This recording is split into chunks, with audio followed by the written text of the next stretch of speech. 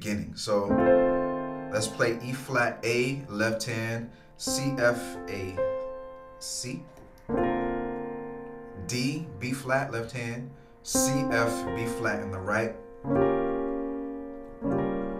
Alright, this time around let's play D flat, G, B flat, left hand in the left hand there, right hand, D flat, F, G, B flat again in the right hand.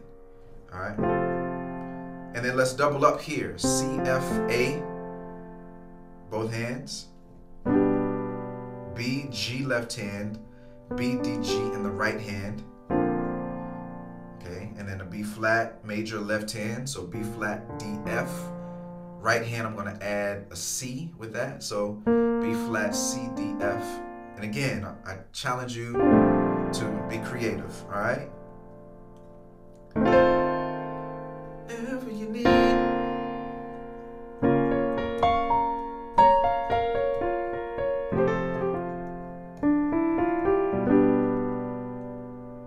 Okay. And then, okay, let's look at this approach.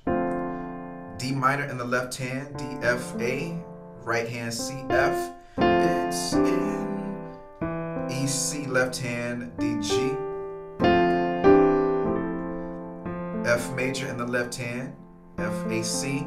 The right hand this time around I added an E with this A. You